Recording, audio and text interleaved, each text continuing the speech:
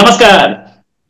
ये यूरोप की जो हालत है, ये वॉर जो चल रही है यूक्रेन में, उसकी वजह से बिगड़ती जा रही है। एनर्जी क्राइसिस है, एनर्जी की प्राइसेस एक नए लेवल पे पहुंची है। एक्सट्रीम लेवल पे एनर्जी इतनी महंगी हो गई कि लोगों के लिए खरीदना मुश्किल हो रहा है। और यूरोप के कुछ कंट्रीज दूसरों को ब्लेम कर रहे हैं, खासतौर से पोलैंड। वो दूसरों को ब्लेम कर रहा है कि आपकी वजह से सिचुएशन खराब हो रही है, आप रशियन वॉर को सपोर्ट कर रहे हो। आपको सस्ती एनर्जी चाहिए, इसके लिए आप रशिया को सपोर्ट कर रहे हो, या आपका इनडायरेक्ट सपोर्ट रशिया की ओर जा रहा है। इसी पे बात करने के लिए मुक्तदिर खान साहब, एक अब इनको इंट्रोडक्शन देने की कोई जरूरत नहीं, फिर भी इंट्रोडक्शन दूंगा मैं, क्योंकि ये वहां पर अमेरिका में यूनिवर्सिटी में लेक्चरर हैं, पढ़ाते हैं इंटरनेशनल अफेयर्स, और हैं इंडिया के, और इंटरनेशनल अफेयर्स को बहुत डीपली स्टडी किया है। हालांकि अब इंडिया में लगभग सब लोग इन्हें जानते हैं, इतनी बार ये लोग इन्हें देख चुके हैं। सर फिर भी स्वागत है सर आपका हमारे शो में। सर पहली चीज, ये यूरोप जो टूटता दिख रहा है हमें, यूरोपियन यूनियन, नेटो, इतने सारे अलायंसेस हैं, फिर भी टूटता दिख रहा है। क्या पोजीशन है यूरोप की? भाई रोहित साहब, thank you very much for having me on your show. आपके सुनने वालों को मेरा सलाम, नमस्ते, सत श्री अकाल। Sir, this is an interesting development. ये जो लेटेस्ट डिविजन्स जो आए हैं, वो आपको याद होगा चंद हफ्ते पहले इन्होंने जो ऑयल आता है रशिया से, उस पे एक कैप लगा दी थी, अराउंड आई थिंक $65 to $70 की कैप, कि इससे ज्यादा पे नहीं करना चाहिए। तो basically what is happening is कि यूरोप कह रहा है कि रशिया को फ्रीज कर दें उसके एसेट्स। अगर रशिया पैसे कमाते रहेगा तो फिर वो वॉर पे खर्च करेगा, तो रशिया को पनिश करने के लिए वो ऑयल एंड नेचुरल गैस और मतलब क्रूड ऑयल वगैरह की कीमतें नीचे गिराने की कोशिश कर रहे हैं। इससे दो चीज करना चाह रहे हैं। एक कि वो रशिया की इनकम कम करना चाह रहे हैं, और जो यूरोप जो डिपेंडेंट था रशिया पर, उसको वो मूव हो रहे हैं। तो फॉर एग्जाम्पल कि जंग शुरू होने से पहले रशिया यूरोप की 40% ऑफ एनर्जी रशिया से आती थी, अब सिर्फ 17% आ रही है। सो they have already moved away from Russian oil and natural gas. लेकिन रशिया वो चीजें डिस्काउंट पर इंडिया और चाइना को बेच रहा है, तो रशिया की इनकम तो जारी है। तो ये चाह रहे हैं कि रशिया की इनकम जो दूसरे मुल्कों को बेच रहा है वहां पे भी कम हो जाए, बाय पुटिंग ए कैप, कि इससे ज्यादा नहीं खरीदे। अब उसमें ये बात है कि जो मुल्क जैसे इंडिया और चाइना को डिस्काउंट पे मिल रहा है, तो it is never going to reach that cap, तो इनको कोई प्रॉब्लम नहीं है।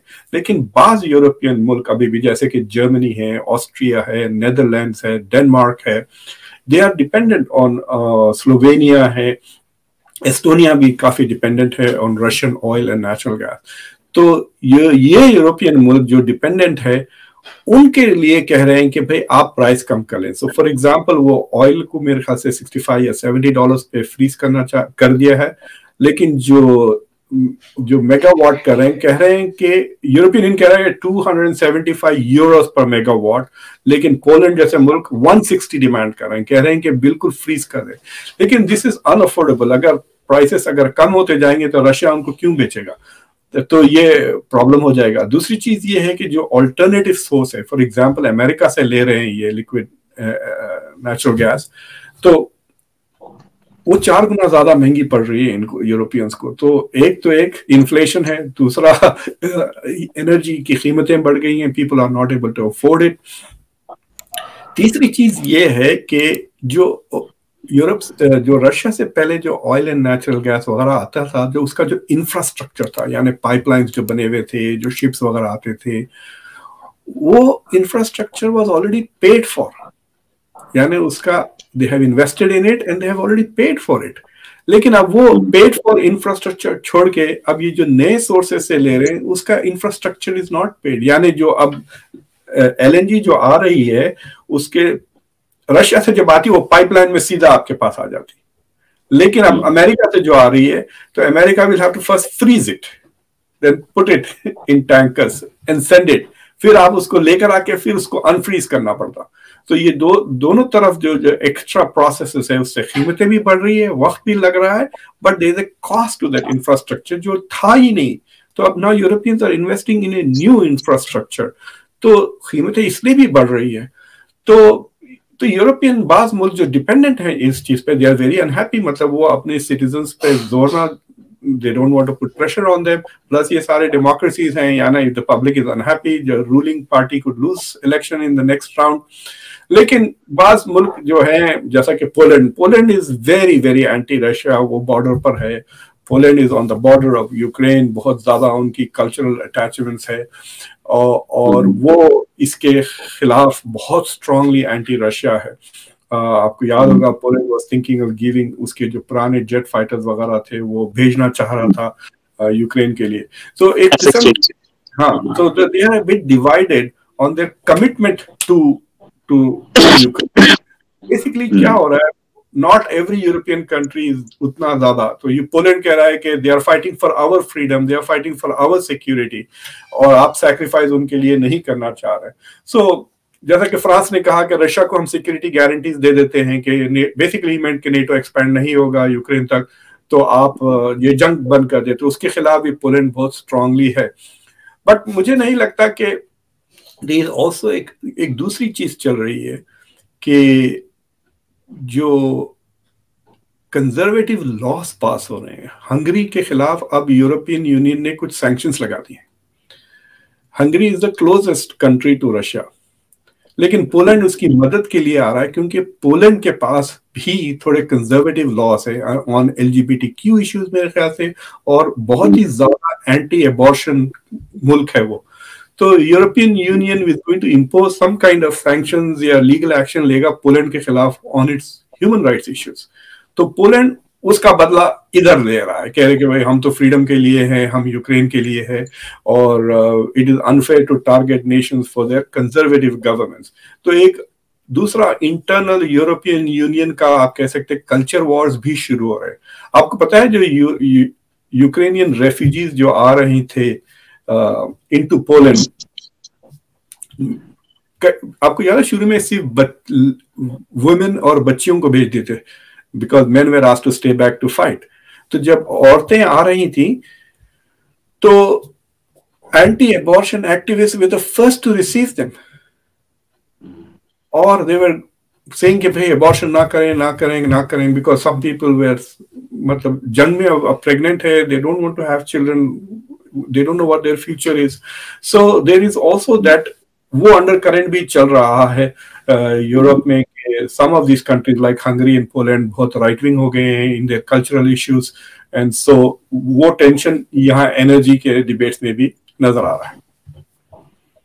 राइट। अच्छा, एक चीज और कि एनर्जी टेंशन, हमें यूरोप की सिचुएशन भी पता चल रही है, यूरोप में एक तोड़ है, यूरोप में एक फ्रिक्शन दिख रही है। नेटो अभी तो इंटैक्ट है, अभी तो फ्यूचर में बोला जा रहा है कि नेटो टूट सकता है, अभी इंटैक्ट है, यूरोपियन यूनियन अभी इंटैक्ट है, लेकिन क्या मतलब ऐसा नहीं दिख रहा है कि यूरोपियन यूनिटी कहीं गायब हो चुकी है? इस यूक्रेन वॉर ने यूरोपियन यूनिटी को खत्म कर दिया है। और एक चीज जो कि पहले भी बोली गई थी कि बहुत स्विफ्टली क्रिश्चियंस एक्शन लेते हैं, चाहे वो यूरोपियन यूनियन हो या अमेरिका हो, वो स्विफ्ट एक्शंस भी कहीं मिसिंग है रशिया के खिलाफ। देखिए, एक तो यूरोपियन यूनियन की यूनिटी है जिसमें अमेरिका का कोई ज्यादा रोल नहीं, America tries to keep them together and America is outside European union. दूसरा नेटो है, where America is the centre piece. तो आपको याद है जब मैक्रॉन आए थे वॉशिंगटन DC, तो 1-1.5 हफ्ता पहले आए थे स्टेट विजिट पर, तो वहां पर भी अमेरिका और यूरोप के बीच में भी डिविजन्स नजर आ रहे हैं। फॉर एग्जांपल, यहाँ पे एक लॉ पास किया गया कॉल इन्फ्लेशन रिडक्शन लॉ, जिसमें America is going to spend $450 billion, जिसमें बहुत ज्यादा सब्सिडीज हैं ग्रीन एनर्जी के लिए। मिसाल के तौर पे मैंने अपने छत पे लगा लिया है सोलर सेल्स, अब मेरा घर thank God is run on solar, लेकिन उसका जो मुझे टैक्स डिडक्शन मिलेगा, तो जितना मैंने पैसे खर्च किए उसके कुछ 12-15 या 20% मुझे टैक्स डिडक्ट हो जाएगा, यानी मैं टैक्स कम दूंगा। तो ये कंपनीज को भी ये इंसेंटिव अमेरिका दे रहा है। तो यूरोप परेशान है कि ग्रीन एनर्जी की companies will move from Europe to the US because Europe is subsidising their business. तो उससे बहुत अपसेट हैं फ्रांस और जर्मनी, और एक किस्म से डिवाइड आ चुका है on this on this particular policy. Biden ने कहा हाँ मैं देखूंगा क्या कर सकते हैं. They can't easily pass a law to reverse that. So already there are some kind of tensions between the US and Europe on economic issues, green issues. और NATO का चक्कर ये है कि they are मतलब साफ कह रहे हैं यूरोपियंस के America is profiteering from this war. इस जंग से अमेरिका मल्टीपल फायदे, एक तो हथियार सारे अमेरिका दे रहा है लेकिन वो सारे अमेरिकन कंपनी से जा रहे हैं. तो जितना भी वेपन मनी स्पेंड हो रहा है यूरोप की तरफ से भी अमेरिका की तरफ से, the beneficiaries are American companies. वो अमेरिकन हथियार खरीद के उनको भेज रहे हैं.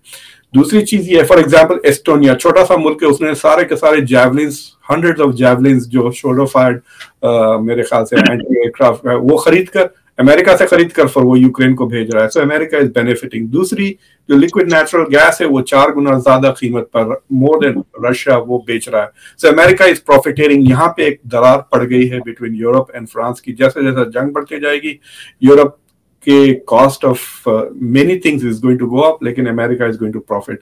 दूसरी चीज है बिटवीन यूरोपियन कंट्रीज भी अब दरारें पड़ने शुरू हो गई हैं, बिकॉज ये इस विंटर की बात नहीं है रोहित साहब.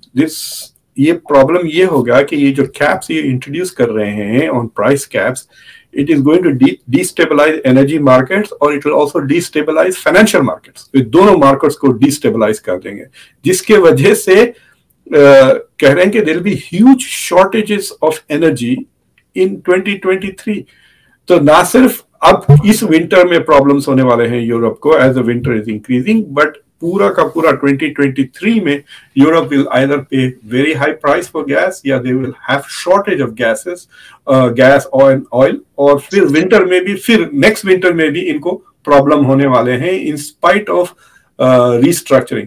तो बेसिकली ये कहिए कि वो कहते हैं ना, अंग्रेजी में एक फ्रेज है कि you will cut your nose to spite your face. मुझे याद नहीं आ रहा वो फ्रेज क्या है. बेसिकली अपना ही नुकसान कर रहे हैं या रशिया का नुकसान करने के लिए. तो in an attempt to reduce Russia's income, ये बहुत सारे इकोनॉमिक प्रॉब्लम्स यूरोप के लिए खड़े कर रहे हैं.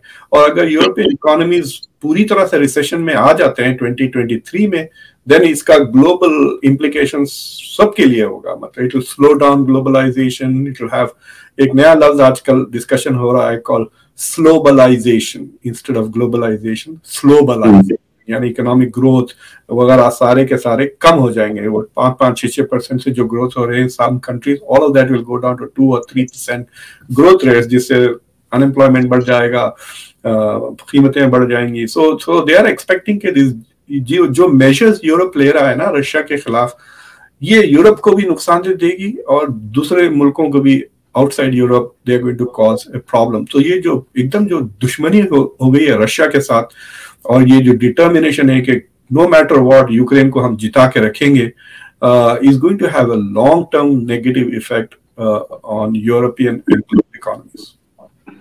सर, यूरोपियन यूनियन और नेटो और अमेरिका, मैं वापस अपने क्वेश्चन पे जाऊंगा. हालांकि आपने जवाब बहुत सुंदर दिया, मजा आया, इट वाज वेरी इंफॉर्मेटिव. वापस जाऊंगा उसी क्वेश्चन पे. स्विफ्ट एक्शन लेते हैं और एक मिसाइल आके रशिया का पोलैंड में लैंड करता है. सबको पता है कि रशिया का मिसाइल है, लेकिन सबके सब उससे पीछे हो जाते हैं कि इवन रशिया तो खैर ऑफ कोर्स मना करेगा ही, बाकी सब भी उसको एक्नॉलेज करने से मना कर देते हैं क्योंकि उन्हें रशिया के खिलाफ एक्शन लेना पड़ेगा. तो ये स्विफ्ट एक्शंस अब इनके कहां गए? देखिए, वो जो मिसाइल थी बाद में वो क्लेम किया गया कि यूक्रेनियन की वो S-300 थी. दैट इज व्हाट नेटो की ऑफिशियल पोजीशन है. ये जो G20 में जो मीटिंग हुई थी, वहां पे G7 की गैदरिंग हुई थी, आपने देखा होगा photographs, in which they said कि this is basically N S-300 from Ukraine जो पोलैंड में गई. सो बिकॉज अगर वो जो नेटो का जो आर्टिकल 5 है, इट सेज कि अगर किसी भी नेटो मुल्क पे अगर हमला किया तो all of them have to respond. So basically अगर वो एक्नॉलेज करते कि रशिया की मिसाइल है तो आर्टिकल 5 ट्रिगर हो जाता, लेकिन they didn't want to trigger that, so they want. So basically America does not want to have a direct conflict with Russia. वो प्रॉक्सी के थ्रू, अब आपको पता है, अब पोलैंड में, मैसेडोनिया में और हर जगह America has stepped up training of Ukrainians. ये सारी विंटर में काफी ट्रेनिंग होने वाली है. यूक्रेनियन सोल्जर्स की और उनको और हथियार दे. So basically they want Ukraine to do all the dirty work, यानी सारी फाइटिंग यूक्रेन करेगी, they will provide financial backing. और अमेरिका के लिए it's not such a big, इतना बड़ा सुराख नहीं है जेब में जितना यूरोप के लिए है. बट रशिया की जो यूक्रेनियन इन्वेजन है, इट हैज डिलेड द, क्या कह सकते हैं आप, द कोलैप्स ऑफ नेटो. और नेटो का एक्सपेंशन भी हो गया with Finland and Sweden joining. तो अब थोड़े ऐसे मुल्क हैं जो फील के अरे बाप रे, ये 2% जो हमको डिफेंस पे खर्च करना है, that is valid because Russia could attack, so we need NATO. तो इन दैट सेंस नेटो की थोड़ी लॉन्जेविटी बढ़ गई है, but that does not mean that it is increasing the unity of NATO. They have reacted in a very unified वे. मतलब जितना लोग expect नहीं करे कि इतना concerted effort, but this is all got to do with the US leadership on this issue ना. अगर आप देखें, पोलैंड बातें इतने ज्यादा कर रहा है, पता है आप पोलैंड का कंट्रीब्यूशन देख लें जाके यूक्रेन को, कुछ भी नहीं है कंपेयर टू अमेरिका. और for that compare to Germany, Germany से भी कम है, बर्तानिया से भी कम है, कनाडा से भी कम है. ये बातें, सो they are not putting their money where their mouth is, so to speak ना. तो लेकिन क्योंकि वो इतने करीब है बॉर्डर में और हिस्टोरिकली बहुत दुश्मनी है, खासतौर से पोलैंड की और रशिया की, so there are lot of those issues.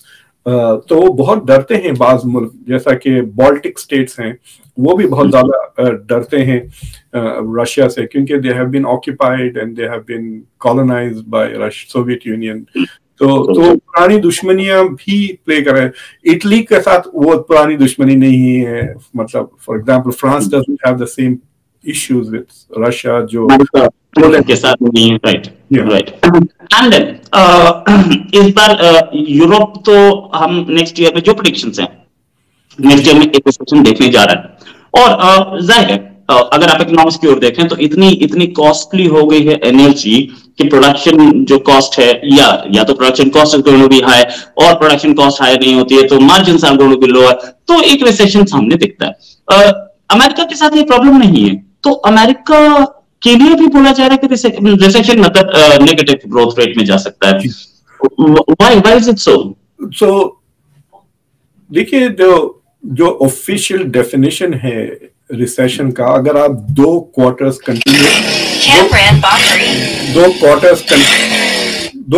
Continuously अगर नेगेटिव ग्रोथ रहा है जीडीपी में, तो जैसे कि there is collapse of that. लेकिन the US is come back out, मतलब ये जो लास्ट क्वार्टर था उसमें पॉजिटिव ग्रोथ हो गया जीडीपी. सो द रिसेशन के प्रॉब्लम नहीं है. इन्फ्लेशन भी यूएस में कम हो रहा है and the economy is looking up.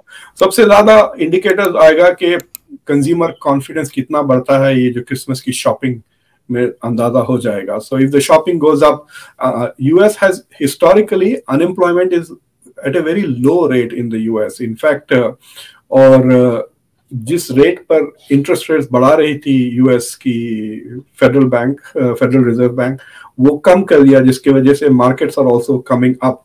So the US is out of danger in the short run. लेकिन Europe is heading towards recession, इसमें कोई शक की बात नहीं है at the moment. लेकिन एक चीज हो रही है ग्लोबल इकोनॉमी पे जिससे असर होगा, दैट इज चाइना के जो कोविड के रिस्ट्रिक्शंस है वो कम हो गए because of the protest. So they are assuming कि चाइना में प्रोडक्शन बढ़ जाएंगे, जिसके वजह से China will start consuming more energy. तो ये जो प्राइस कैप लगाएंगे, इससे फायदा चाइना का भी होगा, क्योंकि at a lower price China will get more energy. So it is quite possible कि अगर यूरोप के इंपोर्ट्स नीचे गिर जाते हैं ना, यूरोप को जो चाइना, इंडिया और अमेरिका जो यूरोप को एक्सपोर्ट करते हैं वो कम हो जाएंगे अगर यूरोप की इकोनॉमी को. अमेरिका का यूरोप का trade is close to $700 billion के करीब है. तो अगर 100-200 बिलियन डॉलर अगर वो कम इंपोर्ट करते हैं बिकॉज ऑफ रिसेशन, तो it will effect the US companies, US jobs market. तो ये जो क्रिटिकल जो ग्लोबल एलिमेंट्स है, इकोनॉमीज हैं दुनिया के, America, Europe, Japan, China, India, अगर इनमें से कोई भी इकोनॉमी जरा स्लो हो जाती है, then it affects the global economy. तो मुझे नहीं लगता कि in the near future India, China और यूएस को प्रॉब्लम्स होंगे, but Europe might continue to have problems in 2023 पूरा का पूरा। और ये अननेसेसरी जो पॉलिसीज है ना, मुझे लगता है कि at some point Germany and France are going to shut down ये पोलैंड। और देखिए there is a huge difference, Germany और फ्रांस क्या स्टैचर बहुत ज्यादा है कंपेयर टू से पोलैंड। अगर जर्मनी एंड फ्रांस डायरेक्टली बात करना शुरू कर दिए पुतिन से, और आपको याद होगा कि मैक्रोन जब यहाँ आए थे, उन्होंने बाइडेन से कहा था कि विल यू मीट पुतिन, तो पुतिन ने कहा था कि बाइडेन ने कहा था कि if they have some conditions के बेसिकली वो विड्रॉ कर ले यूक्रेन से। लेकिन उसका इमीडिएट अपॉर्चुनिटी लेके जर्मनी के चांसलर ने पुतिन से फोन पे बात कर ली 2 घंटे। So Germany and France are more interested in putting an end to this war, making some concessions to Russia. America is not, or Poland is not. लेकिन America and Poland are not on the same page in the sense Poland के वजूहात different है, America के वजूहात different है। So that is an interesting thing के, और आप देख रहे होंगे, पता है आपको, जेलेंस्की ने रिक्वेस्ट किया कि ये जो वर्ल्ड कप का जो फुटबॉल वर्ल्ड कप का फाइनल हो रहा है, तो उसमें he wanted opportunity to do some anti Russia propaganda. तो फीफा ने ना कह दिया इनिशियली। अब डिबेट चल रहे हैं, हो सकता है कि अमेरिका में put pressure on FIFA to allow him. So already you can see के the world is pushing back against Zelensky के डिमांड्स के। यूक्रेन की जो इंटरेस्ट है, सारी दुनिया अपने सैक्रिफाइसेस करें यूक्रेन के लिए। और ये जो बात है ना कि Ukraine is fighting for our security, Ukraine is fighting for our freedom, ये आई डोंट अंडरस्टैंड। ये यूरोप में बहुत चल रहा है, अमेरिका में भी अमेरिकन पॉलिटिशियंस ये कहते हैं। तो जो आवाम पब्लिक जो क्लोजली इवेंट्स को नहीं फॉलो करते, उनके लिए you know it works, but I am not sure. Ukraine is not fighting for the world, Ukraine is fighting just for Ukraine. Okay साहब, अभी हाल में पाकिस्तान के फॉरेन मिनिस्टर ने पर्सनल कमेंट्स कर दिए कुछ हमारे जयशंकर साहब पे, और ये कमेंट्स ऑफ कोर्स बड़े अच्छे तो नहीं थे, not in good taste, but एक फॉरेन मिनिस्टर ने अपनी फॉरेन मिनिस्टर की हैसियत से किए हैं, तो इससे इम्पैक्ट तो जरूर पड़ेगा इंडिया पाकिस्तान रिलेशंस पे, as well as relations of south Asia के ओवरऑल सिनेरियो पर। क्या डू यू थिंक दैट इसका डैमेज कंट्रोल बहुत मुश्किल हो जाएगा पाकिस्तान के लिए? देखिए, ये जो बिलावल भुट्टो की जो स्टेटमेंट्स है, ये दोनों मुल्कों के लिए इट्स नॉट बेनिफिशियल। तो बात यह है कि व्हाट इज हैपनिंग इज कि मिस्टर भुट्टो के ऊपर काफी ज्यादा प्रेशर है। कि एक मैं पाकिस्तानी एनालिस्ट से बात कर रहा था, उन्होंने मुझसे कहा कि लोग पूछ रहे हैं कि भाई आप यंग पर्सन हो, आप नौजवान हो, लेकिन सारे के सारे पाकिस्तान के यूथ इमरान खान के पीछे क्यों जा रहे हैं? वो तो 70 साल का बूढ़ा है। So why don't you have the appeal? तो उसके प्रेशर में he is trying to create a constituency for him at home. तो क्लियरली अगर आप ट्विटर वगैरह से देखें तो Pakistani people are very excited by his statement. उन्होंने कहा कि bin Laden is dead but the butcher of Gujarat is alive and Prime Minister of India। तो जो डायरेक्ट जो मोदी पे अटैक किया है, तो उससे पॉपुलैरिटी बिलावल भुट्टो की has definitely increase inside Pakistan. लेकिन इंटरनेशनली इट हैज बिकम बहुत ही अनडिप्लोमेटिक और क्रूड किस्म का सवाल है। सो उससे ना सिर्फ पाकिस्तान का stature has gone down, but also gone down among the diplomatic circles. काफी लोग मैं देखा कि have been making comments internationally, third countries say okay, this is an extremely undiplomatic way of conducting yourself। तो उससे ये हो रहा है कि बिलावल भुट्टो अगर बाद में प्राइम मिनिस्टर भी बन जाते, ये एपिसोड उनको छोड़ेगा नहीं। It will keep coming back and से के बाद आदमी is not very sophisticated and etcetera. लेकिन इससे इंडिया का भी नुकसान होगा, बिकॉज अगर आप नए जनरेशन के लोग हैं, दे आर गोइंग टू से what does he mean by that, what does he mean by saying butcher of Gujarat, और फिर they will go in Google. सो वो पुराना 2002 के सारे हिस्ट्री वगैरह फिर से is brought into discussion and purview। So in that sense it was not good। लेकिन it also shows कि Pakistan is feeling a lot of frustration कि इंडिया ने सक्सेसफुली पाकिस्तान को इंटरनेशनल कम्युनिटी से आइसोलेट कर दिया है। और पाकिस्तान का जिक्र सिर्फ टेररिज्म के कॉन्टेक्स्ट में आता है, हालांकि there are other issues that they want to be discussing and they think that because they are a nuclear power वो important country है। लेकिन दुनिया के जब प्रॉब्लम्स में सॉल्यूशंस की बात करते हैं तो उसमें पाकिस्तान का जिक्र नहीं आता। जब दुनिया के प्रॉब्लम्स का डिस्कशन होता है, खासतौर से टेररिज्म, तो पाकिस्तान का नाम बार बार आने लगता है। सो in that sense they are very frustrated कि एक, that they have been isolated and boxed, to, कि उनका image has been completely destroyed in the international community. तो एक किस्म से दे आर वेरी फ्रस्ट्रेटेड, और इसका वो सारा ब्लेम इंडिया की फॉरेन पॉलिसी भी दे। तो आप देखते हैं कि काफी पाकिस्तानी एनालिस्ट और constantly praising India foreign policy. Imran Khan ने भी बहुत तारीफें की थी, लेकिन there is a subtle, India में भी बहुत लोग खुश हो जाते हैं कि अरे Pakistan is praising India foreign policy by saying कि Pakistan is being isolated because of India's foreign policy. They are distracting from the point that Pakistan is troubled because of its own policies. समझ रहे ना? ठीक है, India is doing a good job of telling the world, look what Pakistan is doing. But the real point is Pakistan is doing that, ना? जो चीजें वो कर रहा है, जिसके वजह से India is able to make a क्या कहते हैं, क्रेडिबल कैंपेन कि Pakistan is involve in cross border terrorism. देखिए आप पाकिस्तान के साथ क्या हाल।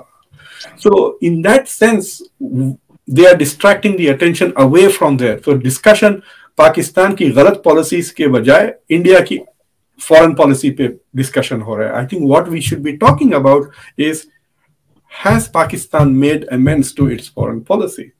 If it has made amends to its foreign policy, अगर वो इंडिया को कन्विंस कर सकता है कि देखो हमने जो चीजें हम करते थे खासतौर से विद इनकर्जन इन कश्मीर वगैरह वो बंद कर दिए, देन वो बायलैटरल मैकेनिज्म ट्रिगर हो सकता है ना। Then India can have an engagement. हम क्रिकेट भी खेल सकते हैं, वर्ल्ड कप भी कर सकते हैं, एशिया कप भी कर सकते हैं, but all of that is on a pause button. India ने पॉज दबा दिया है with relations with Pakistan, because Pakistan is continuing to do that. आप ये देखिए, आपको पता है एक महीना पहले सारे के सारे बात कर रहे थे, ये जो नए जनरल आए हैं पाकिस्तान के, मुनीर साहब, उन्होंने क्या किया, आके सिर्फ कश्मीर पे जाके लेक्चर दे दिया, उसके बाद ही डन नथिंग। दूसरे बॉर्डर पे देखिए अब तमाशे हो रहे हैं, मर रहे हैं पाकिस्तानी सिविलियंस, उनके ऊपर तालिबान, पाकिस्तान भी अटैक कर रहा है, तालिबान भी अटैक कर रहा है। आपको पता है 2 एपिसोड हो गए चमन जो बॉर्डर पोस्ट है। पहले एपिसोड के बाद पाकिस्तान की जो इंटीरियर मिनिस्टर या कोई मिनिस्टर कहा कि the Taliban have apologize, so the matter is closed. उसके बाद फिर अटैक किया तालिबान ने। तो we have heard nothing from the Pakistani army chief कि what is he going to do on the Durand line. LOC के बारे में तो बातें करके चले गए। So that is bad policy from Pakistan ना। अगर Pakistan steps forward on the Durand line, मैं इमरान खान के बारे में हमेशा कहता हूं कि उनके 2 जॉब्स थे, एक prime minister of Pakistan and publicity manager for the Taliban. तो वो तालिबान को रिकॉग्नाइज करें, ये कर रहे थे, अब तो वो भी नहीं कर रही है Pakistan. So it's not showing leadership on the Afghan issue जो सारे मुल्कों को अफेक्ट करती है। सो आई हैव अ फीलिंग कि Bilawal Bhutto has touch upon issues जो in the short run and in the long run is bad for him and his country. एक और भी चीज है, पाकिस्तान के लिए भी बताना अपने ही लोगों को मुश्किल हो जाता है कि हम तो मुस्लिम उम्मत कस्में खाते हैं, हम मुसलमानों की कस्में खाते हैं, और एक मुसलमान कंट्री की तरफ से ही हमारे पास ट्रबल आ रही है, इंडिया की तरफ से नहीं। इसलिए भी सारे पॉलिटिशियंस और आर्मी उस ड्यूरेंट लाइन पे जो ट्रबल है उसको एड्रेस नहीं करना चाह रहा है। साथ में वही सबसे ज्यादा प्रॉब्लम है, वहां डेली उनके 2-3 सैनिक मारे जा रहे हैं। भाई अगर आप पिछले 5 साल को ले लें, पिछले 5 साल को लेके देखें, इंडिया और पाकिस्तान के बॉर्डर पे उतने लोग नहीं मारे गए जितने पिछले 1 साल में पाकिस्तान और अफगानिस्तान के बॉर्डर पे मारे गए। नॉट ओनली दैट, मतलब वो जो टीटीपी के साथ जो पीस प्रोसेस इन्होंने शुरू किया था इमरान खान ने, it gave TTP the chance to become stronger, consolidate. Plus जो उनका केपीके जो प्रोविंस है वहां पे काफी प्रोटेस्ट हुए फॉर पीस। तो जो TTP thinks is public support for TTP. Public कहती है कि टीटीपी पे जंग ना करें, so they are interpreting that as saying this is support for us, so we have support on the ground in Pakistan। तो उनके एक्टिव, इसलिए वो सीज फायर भी खत्म कर दिए। तो Pakistan is at war right now with 2 तालिबान्स। दोनों तालिबान के साथ इनके झगड़े चल रहे हैं, टीटीपी के साथ भी हो रहा है और तालिबान अफगानिस्तान के साथ। एंड यस, और ये दोनों इस्लामिक रिपब्लिक्स हैं, so it kind of explores the myth of solidarity. मतलब ये तो जो जयशंकर साहब ने जो सिक्योरिटी काउंसिल में जो अभी जो कॉन्फ्रेंस कराई है ऑन रिफॉर्म मल्टीलैटरलिज्म, उसमें there was only one country which actually explicitly said we support India becoming a permanent member, और वो एक मुस्लिम कंट्री थी, यूनाइटेड अरब एमिरेट्स। यूएई ने स्पेसिफिकली कहा कि we will support India becoming a permanent member. Can you imagine, ये तो पाकिस्तान के लिए तो सारा मुल्क रात में ख्वाब नाइटमेयर्स आने लग जाएंगे, द आइडिया कि India becomes a permanent member of the security council. But that support is coming from the Muslim countries. In fact, no doubt about it. Even India के foreign relations are better with most of the Muslim countries today than Pakistan's. और India के foreign relations are better with most of the Muslim countries rather than Asian countries. अगर ऐसे भी बोले तो वो भी सही होगा। जी हाँ जी। Right, thanks a lot sir for joining, और इट इज ऑलवेज नाइस, आपके साथ बात करना हमेशा अच्छा होता है, बहुत इंफॉर्मेटिव होता है, लोगों को भी बहुत पसंद है। थैंक्स अ लॉट सर, उम्मीद है जल्दी आपके साथ एक डिस्कशन और करेंगे। There lot more coming, new year भी सामने है, वहां पे फेस्टिवल सीजन भी है, जल्दी बात करेंगे सर। अभी के लिए नमस्कार, धन्यवाद।